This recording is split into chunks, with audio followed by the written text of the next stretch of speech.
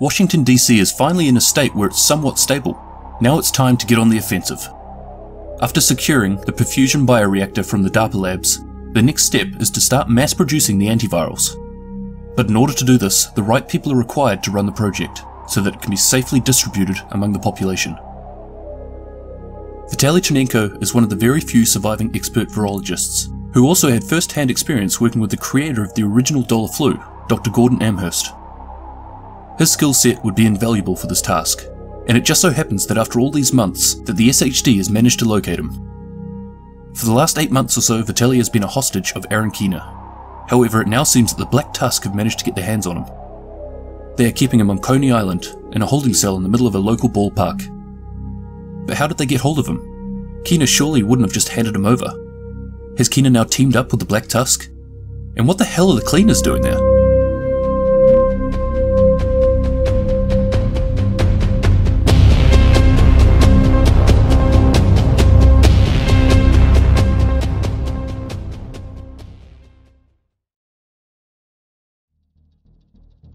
Since relatively early on in the outbreak, Vitaly has been a prisoner of Aaron Keener. While working with the LMB, Keener captured him from the Russian consulate before the division was able to step in. When the SHD pursued the LMB to their headquarters, rather than stay and fight, Keener left them for dead, taking Vitaly with him. Up until now, this was the last we heard of Vitaly Tchernenko. Keener had openly told the SHD that along with Gordon Amherst's research notes and a DNA printer, he would be producing his own, more powerful, weaponized version of the virus. Many months later, they both seem to have come out of hiding. I don't know why he is forcing me to make this. I don't know if I want to know. Keener never does anything by chance. There is always a purpose. At least one. Sometimes 10, for everything he does. I don't want to speculate because it's too dark. Knowing the things he's done, and the things this new virus can do. But if we're lucky, he will use this on himself, and this is all just an elaborate way to get me to kill him in a very dramatic fashion. I don't know how anyone could live with themselves after the things he's done. I don't know how to live with myself.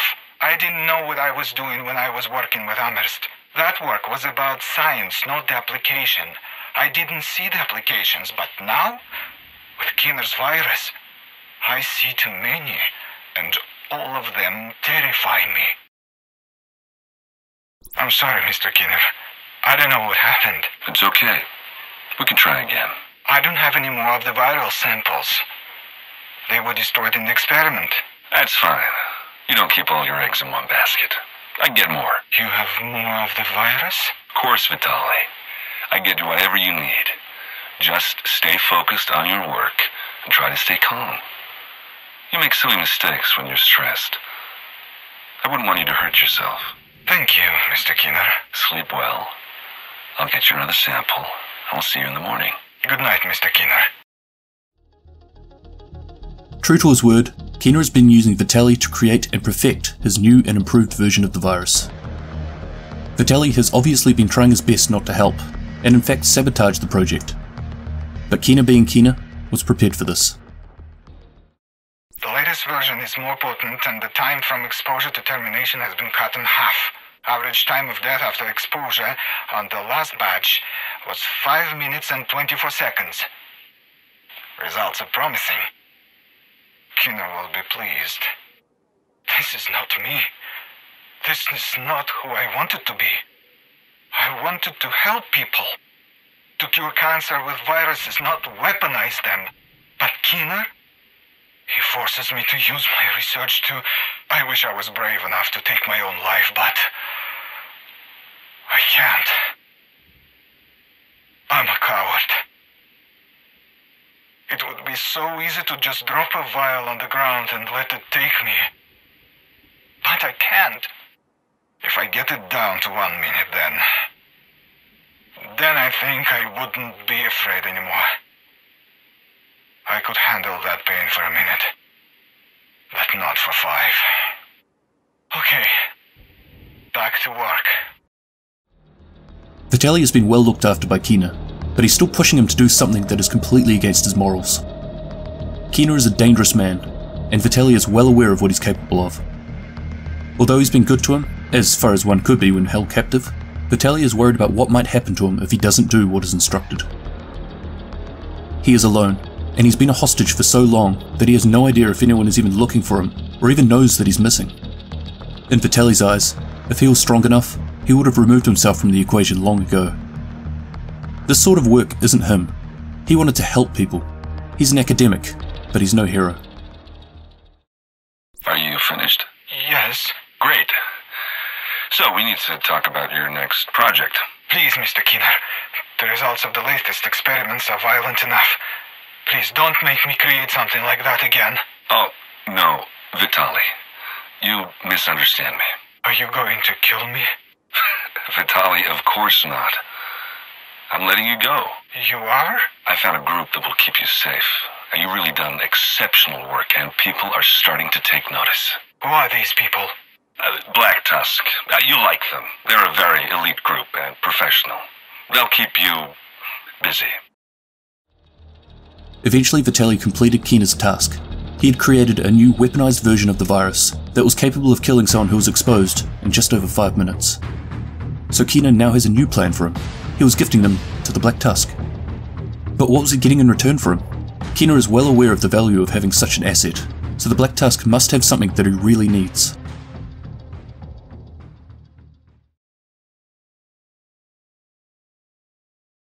So what's the deal here? You just going to give us Tchernenko? Yes. And what do you want in return? I've got something in mind. Don't worry, it's a reasonable trade. I'll send you the details. From what I've heard about you, you don't strike me as reasonable. You can't believe everything you hear, Dolores. Jones. We're not on a first-name basis. You're not my friend, Keener. You're a tough cookie, Jones. I respect that. Dolores Jones is the Black Tusk commander in New York. She occupies the Coney Island area in Brooklyn. Keener contacted Jones and offered Vitaly as a trade. She's likely the one that we saw in the trailer leading up to episode 3. Naturally, knowing Keener and his past, Jones was suspicious and questions Keener's motives. He simply stated that he has something in mind for a future date. This only pushed her suspicions further, but the Russian scientist was too valuable to pass up this offer.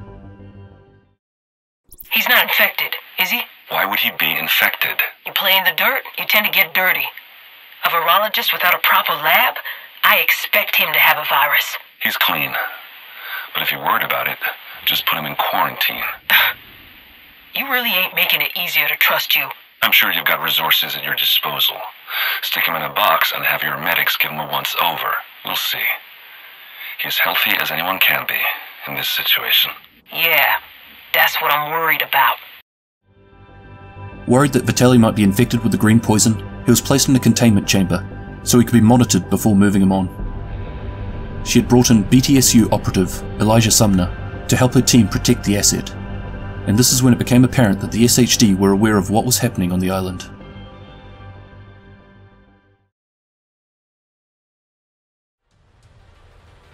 Vivian Conley is a former division agent who turned her back on the SHD not long after she lost her family to the green poison earlier on in the outbreak. Before activation, she was a counterterrorism intelligence agent and chemical engineer. After parting ways with the division, she came across the now leaderless members of the Cleaner faction. They took her in, understanding the pain and suffering she was going through. Conley went on to reassemble the Cleaners and reignite their purpose of eradicating the virus and all of those responsible for its creation. She picked up where Joe Ferro left off before he was slain by the agents of the SHD. Except this time, they were being led by someone with a military background, someone who is highly trained in strategy and has in-depth knowledge and insight into the enemy they were coming up against. Conley set forth upgrading their weapons and equipment and helped place this grief-stricken group of ex-government contract workers into a far more driven and formidable force than the city has ever seen before. Vivian, if you want your family to get justice, we need to work together. The Cleaners don't trust outsiders. They trust you. I'm not an outsider. I just want to help. They'll want to know where their intel is coming from. You're an agent. They know how resourceful you can be. And if they keep pushing, just tell them it was Kajika. Okay. When can you get it to me? Tomorrow. Just tell me where and when to meet you. You know where I stand, Keener. I do, Vivian. This is important to you. We need to get justice for your family. You know where he is? I do. You're positive? Last Man Battalion had him. Black Tusk showed up, and they were more than happy to switch sides. Tchernenko's been in their custody the whole time. That Russian motherfucker is gonna pay for what he did. You have to be smart about it. I'll clear the boardwalk, then your team will be clear to strike. All right. Black Tusk won't know what hit him. Fast forward to the events happening on Coney Island. Conley is approached by Aaron Keener. He informs her of Vitaly's whereabouts, and that the LMB has had him the whole time. Without their leader, they joined up with the Black Tusk and were absorbed into their ranks. On top of this, they handed over custody of the Russian scientist. Consumed by rage and thrilled by the idea of being able to enact revenge on someone that they deemed responsible for helping cause the dollar flu outbreak, Conley ordered the cleaners to assault the Black Tusk on Coney Island. We're set. 1600. Meet at the ferry terminal. Fuck yeah. I can't believe you found that fucker. Good to have friends on the inside. We ever gonna meet this insider? Cut the chatter. Sorry, ma'am. All right. Who's ready to collect Tchernenko's ashes? The cleaners couldn't know that Conley was getting this information from Aaron Keener. Firstly, as Conley said, they don't trust outsiders. And secondly, if we remember from the West Side Piers in Division 1, all of the factions were hunting Keener down. So it's horrendously unlikely that they would trust any intel coming from him. And they would be right. We can see from these interactions that Keener isn't just betraying the Black Tusk by sending in the cleaners to have their revenge, but he's also manipulating a fellow rogue agent in order to have her carry out his plans.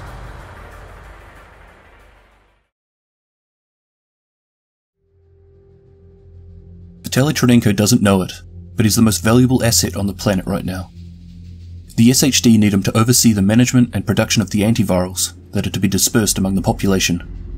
The Black Tusk want him for presumably the same thing when they manage to recapture the bioreactor and antivirals from the White House. And the cleaners? Well, they just want to see him burn. However, unfortunately for the cleaners, the division beat them to it. They launch a strike on the island, having to throw all caution to the wind in order to extract Vitaly. They had to strike hard and fast before the Black Tusk had time to react. The division managed to extract Vitaly before an unexpected attack from the cleaners swept across the island. The division agents fall back as the cleaners quickly begin to burn through the remaining forces of the Black Tusk. Dolores Jones and the Black Tusk quickly catch on that they've been betrayed by Keener. The SHD find out that Keener is still close and proceed to search for him on the island. While the cleaners are burning everything in sight and the bulk of the Black Tusk force is being kept busy, the division agents manage to come across and kill both Elijah Sumner and Dolores Jones, effectively putting an end to the Black Tusk presence on Coney Island. What the? I lost control of the drone. Who the hell is doing this?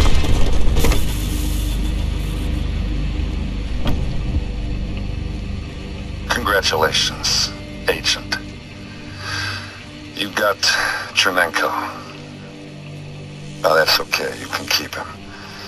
He has served his purpose. Now, this operation went much smoother than I expected, and that is partially thanks to you. I know it's frustrating. I'm right here, and you're right there. But never forget, I will always be one step ahead of you. I'm in control, because I'm not afraid to take control. You still follow orders. That's why you never win. I'll see you real soon.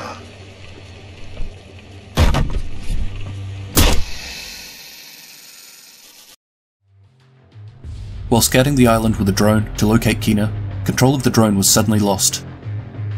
Although it seems he wasn't expecting the division to be involved in this conflict, he certainly doesn't appear to be fazed by their involvement. The division have once again missed their opportunity to capture Keener. But the puzzling thing is, Keener says, this operation went much smoother than expected, partially due to you. So what did he actually achieve? Obviously he managed to wipe out the Black Tusk in the area, but that surely couldn't have been all. Yes, Vitaly finished making his new supervirus, so it didn't matter if he was used as bait to bring the cleaners up against the Black Tusk. But I have a feeling that it certainly wasn't in his plan for the SHD to rescue him. so for the first time, they may have actually managed to get one up on him. But regardless, he got away, and he's now equipped with a new, far more deadly version of the virus. He also happens to have the entire Cleaner faction under his control, indirectly at least. Plus, as we've seen from the Warlords of New York trailers, he has the Rikers faction as well. So for me, with his army growing, and now the new virus, the risks he took on Coney Island just to remove the Black Tusk presence doesn't make complete sense to me. I'm sure there's more to the story, that I'm sure we'll hear about in Year 2, Warlords of New York.